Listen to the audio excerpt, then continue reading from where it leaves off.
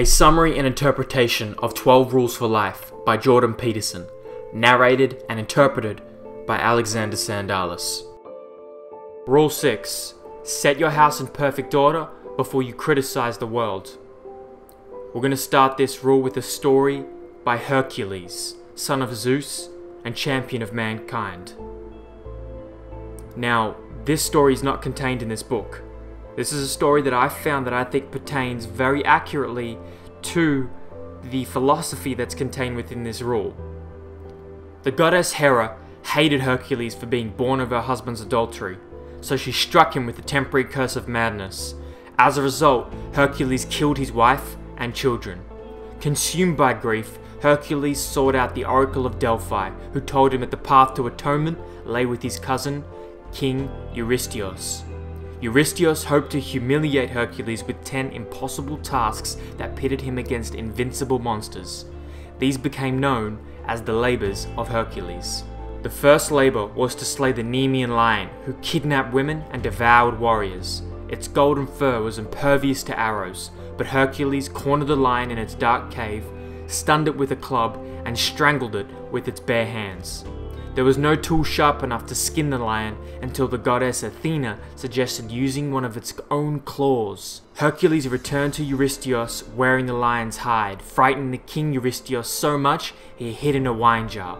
From then on, Hercules was ordered to present his trophies at a safe distance. Subsequent labors included slaying a hydra, hunting a single deer for 1 year, stealing a herd of magical red cattle from a giant with 3 heads. Hercules had completed his 10 labors. Eurystheus had claimed that 2 did not count because he had accepted help in achieving them. So Eurystheus created 2 additional labors. 1, to obtain gold and sacred apples, and 2, bring back a 3-headed hound Cerberus who guarded the underworld. Once Hercules had completed his last task, Eurystheus declared Hercules' service complete.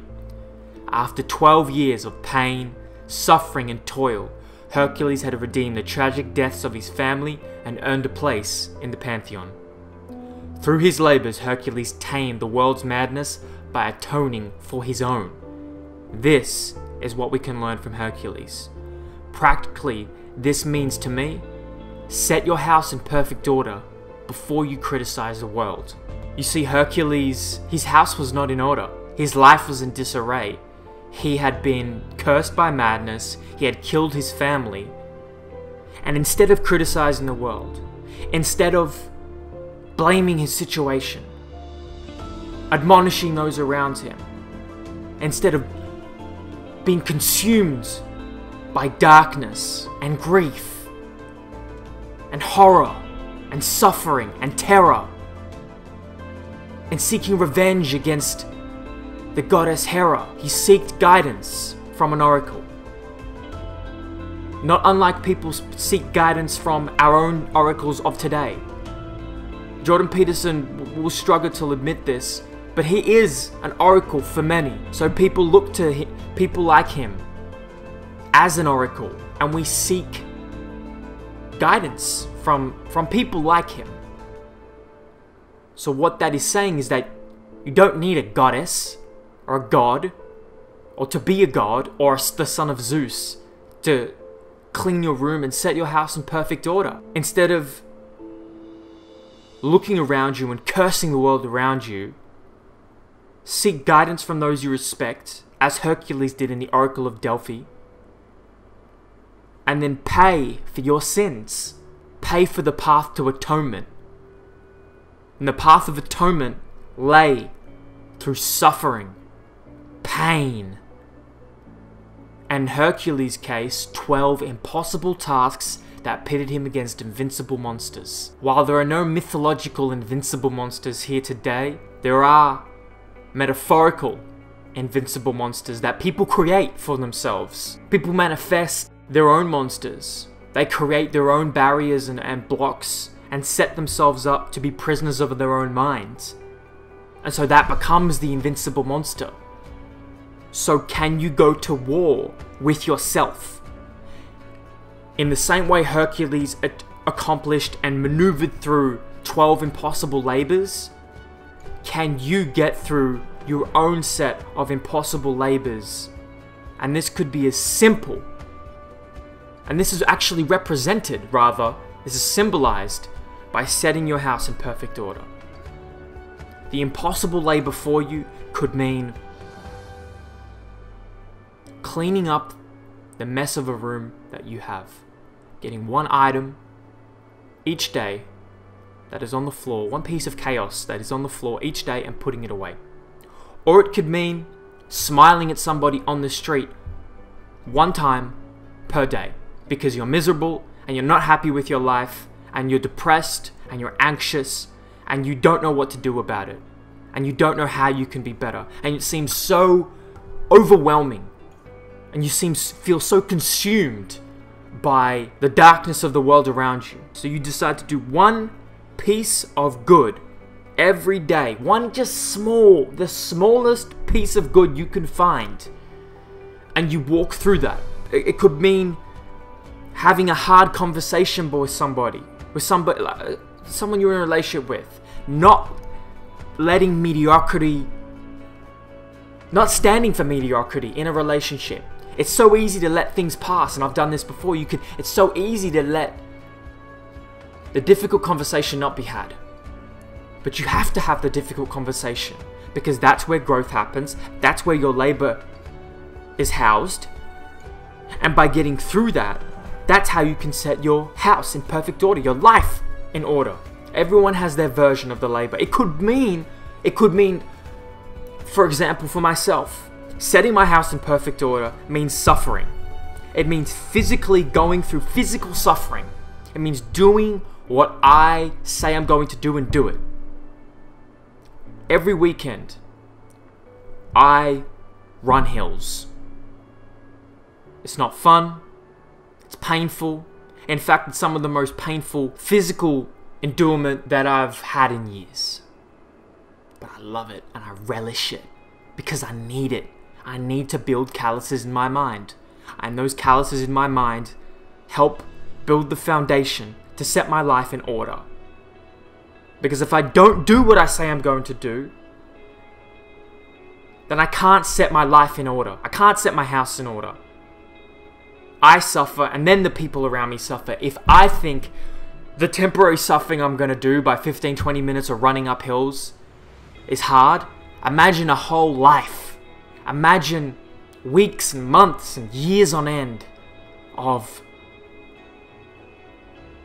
knowing that your life could have been so much better. And so this is what the story of Hercules teaches us. This is what the 12 labors of Hercules teaches us, and teaches me. That before you criticize the world, you must set your house in order.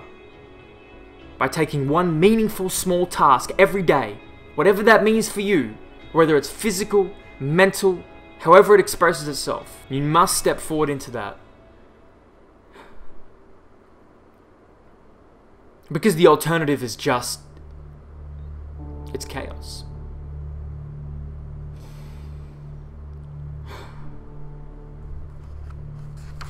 Let's start this rule now.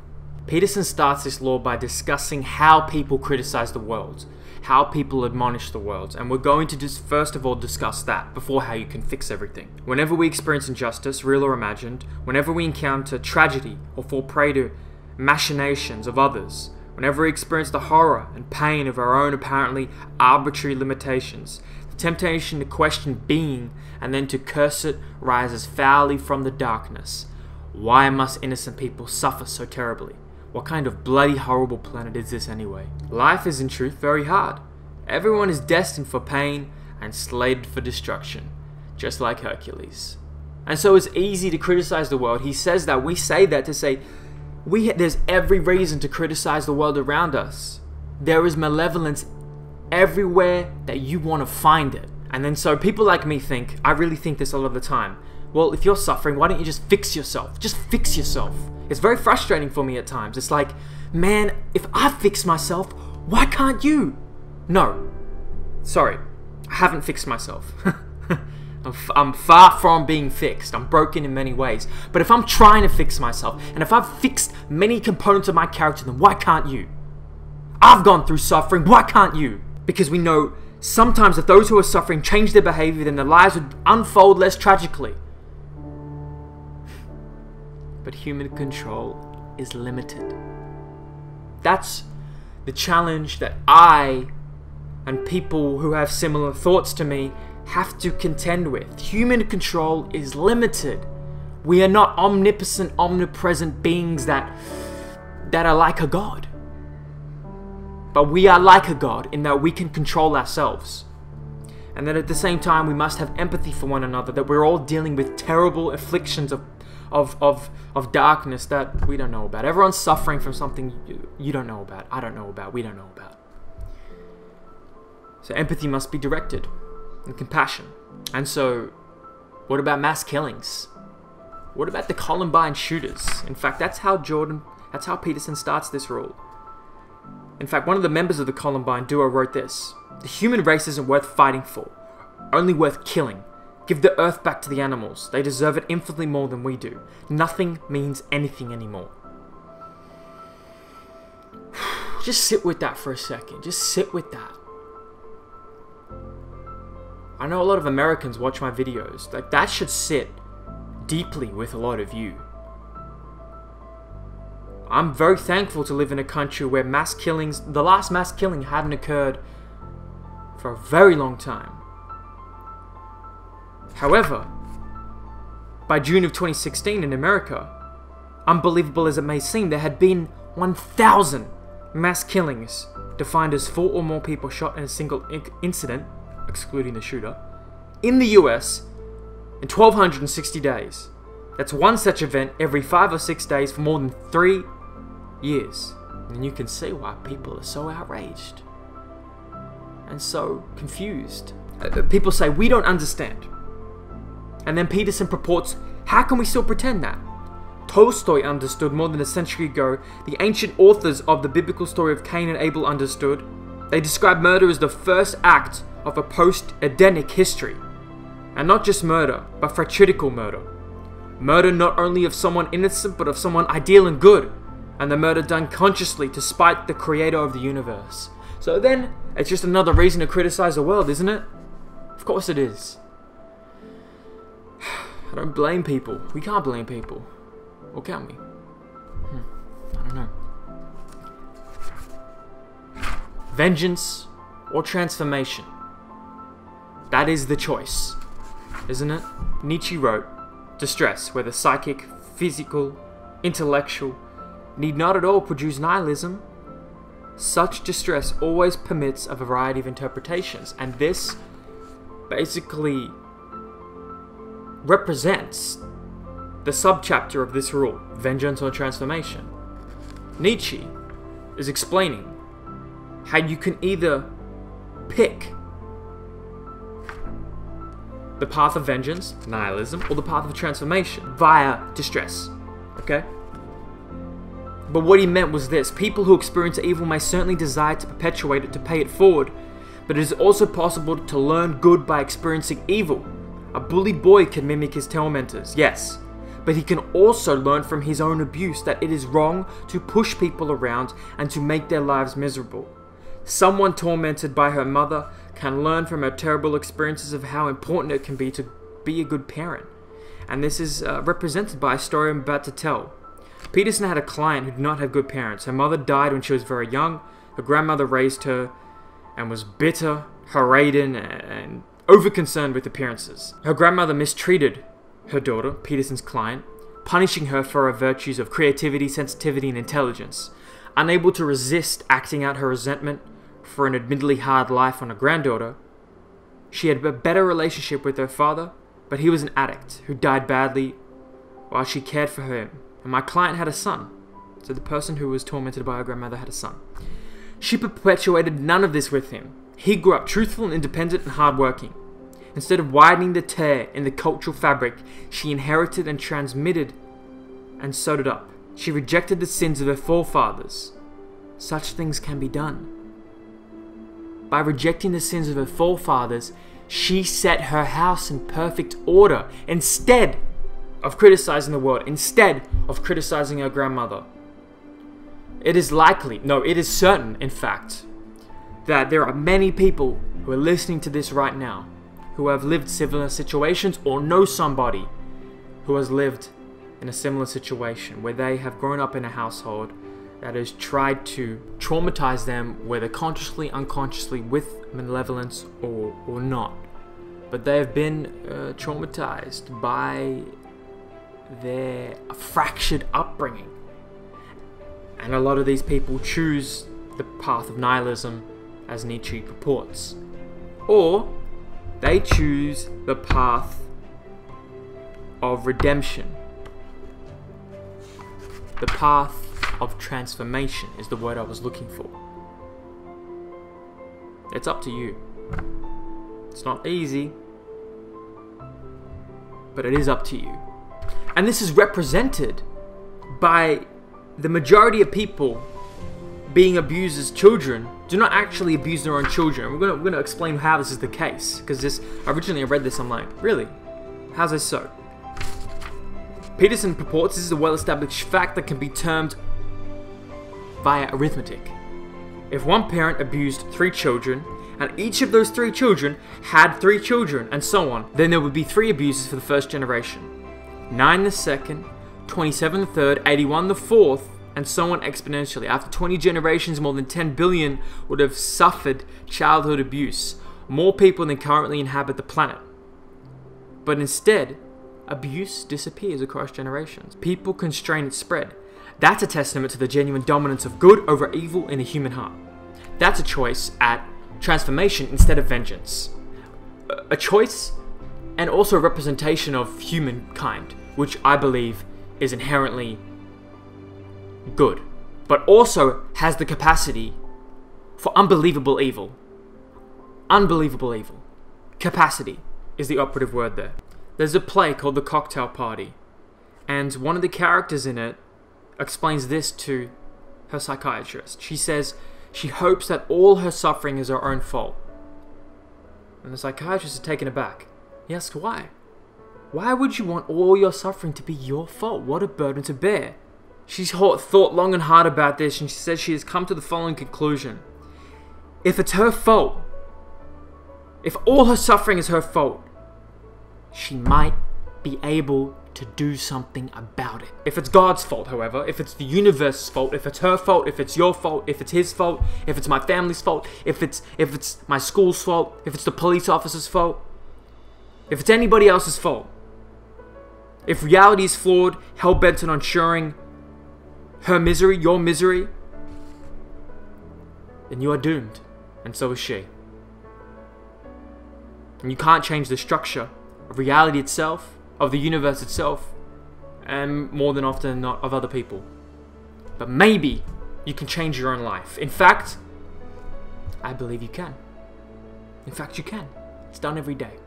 And so that you give yourself the power for change, to get yourself out of suffering, by assuming all responsibility. I wholeheartedly believe this. It's really accepting everything is my fault. Everything is my fault. And this is like, what do you mean everything's your fault? It can't be your fault. I have to accept everything is my fault. Because I can only change myself. Yeah, I can help maybe craft or inspire or mold other people slightly here and there, but really it is up to them, and really it is a result of them. So I can't rely on something out of my control, but I can rely on something in my control, and that's me. So I give myself the power and the autonomy, and that is enriching. That is powerful to me. That is where growth, the foundation of growth is. Alexander Solzhenitsyn, who wrote the Gulag Archipelago, probably one of the most important texts ever written, grew up during the Nazi regime, during the war. And he was in a concentration camp for a long time. And during this time, obviously filled with a lot of pain, suffering, and horror, he contemplated his behavior deeply. And he asked himself the most difficult of questions, such as, how had his personality contributed to the catastrophe of his life? He reconsidered his whole life in the time there. He had plenty of time to in the camps. How had he missed the mark in the past? How many times had he acted against his own conscience, engaging in actions that he knew to be wrong? How many times had he betrayed himself and lied? Was there any way his past could be rectified and atoned for in the muddy hell of the Soviet Gulag? Imagine that. You hear about the terror and catastrophe of living within a concentration camp during that time. And you think you can barely comprehend it, the amount of malevolence that is being experienced. And then you think, how can Solzhenitsyn use his time there to then reflect on his own life in a way that assumes all responsibility of pain and suffering on himself? He pored over the details of his life with a fine-tooth comb, like he was in a goddamn meditation retreat. But he was in the opposite of one. He asked himself, how can he stop making mistakes now? How can he repair the damage done by his past failures? He took himself apart piece by piece while his world around him was being taken apart piece by piece. This is astonishing to me, because now, in a time, the majority of people are growing up in the time where it's the opposite. It's never been better to be a human being for the majority of people. And yet, we do the opposite. We don't ask ourselves these difficult questions. We become too soft. We're too fluffy. We're not asking the hard questions because our situation doesn't demand asking hard questions, because it's very easy to go through life without asking hard questions. I don't have to do this. You guys think this is fucking enjoyable? This is not enjoyable. I force myself to do this. This is a way of suffering. I'm picking myself apart piece by piece by discussing these ideas out loud. That is not easy. I don't need to be rewarded from it. I don't want any praise for it. Because it's what we should do. It should be a right. It should be a given as a human being to do this. I'm just astonished that Solzhenitsyn took this time to pick himself apart during this historical time in a Soviet prison camp system. And without it, he wouldn't have wrote the Gulag Archipelago. And one man's decision to change his life, instead of cursing fate, back to the title of the chapter. Instead of criticizing the world, instead of cursing fate, he took responsibility, set his house in order, shook the whole pathological system of the communist tyranny to its core by writing the Gulag Archipelago. If you are suffering, well, that's the norm. People are limited and life is tragic. If your suffering is unbearable, however, and you are starting to become corrupted, here's something to think about. And here we go to how to clean up your life. Consider your circumstances. Start small. As I said in the beginning, ask yourself, have you taken full advantage of the opportunities offered to you? Most likely not. Most of us don't. Are you working hard on your career or even your job? Or are you letting bitterness and resentment hold you back and drag you down? Have you made peace with your brother? Are you treating your spouse and your children with dignity and respect? Do you have habits that are destroying your health and your well-being? Are you truly shouldering your responsibilities? Have you said what you need to say to your friends and your family members? Are there things that you could do, that you know you could do, that would make things around you better? Have you cleaned up your life? If the answer is no, here's something to try. Start to stop doing what you know to be wrong. Start stopping today. Don't waste time questioning how you know that what you're doing is wrong. Inappropriate questioning can confuse without enlightening, as well as deflecting from your action. We use self-questioning. I've done it before. It's a very tricky, manipulative tactic that abstains responsibility from yourself. You start asking yourself questions, picking apart your situation, like you're actually doing meaningful, self-reflective work, but you're really just dancing around the problem. Where, with what I just said, with what I just quoted from Peterson, the purpose of this is to not do that. So Peterson purports, stop acting in that particular manner.